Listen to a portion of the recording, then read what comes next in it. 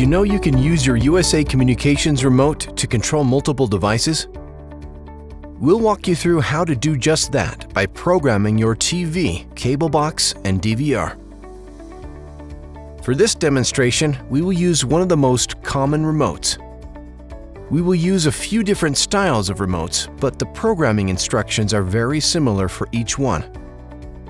If you are using a Motorola remote, use the following steps, except do not hit the OK/SEL button. Programming your remote to control your TV will allow you to power your TV on and off, control the volume, and switch the inputs. Please note that once your remote control is programmed to your TV and cable box or DVR, it can only be used for that equipment, unless they are the exact same brand and model.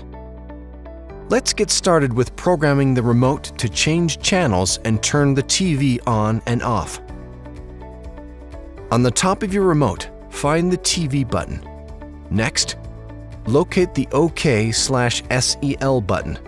This button can be found in the middle of 4 directional arrows. Once you have found these buttons, press both at the same time and hold down for 5 seconds. When you release the buttons, the TV light should be on. Now, press the Channel Up button until the TV shuts off. Finally, press the TV button again. The light should blink 3 times and then turn off. This means that your remote is now programmed to control the channels and power your TV. Now we will go over how to program your remote to control the volume. Locate the TV and OK/SEL buttons again. Press both at the same time and hold down for 5 seconds.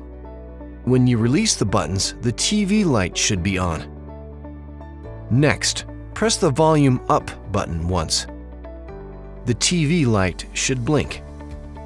Finally, press the TV button again. This means that your remote is now programmed to control your TV's volume.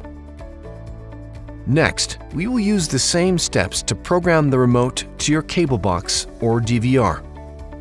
Locate the CBL and OK/SEL buttons. Press both at the same time and hold down for 5 seconds. When you release the buttons, the CBL light should be on.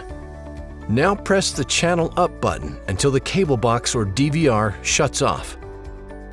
Finally, press the CBL button again. This means that your remote is now programmed to control your cable box or DVR.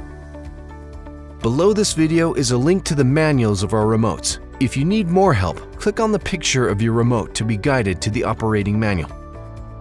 For additional help, please contact our technical support.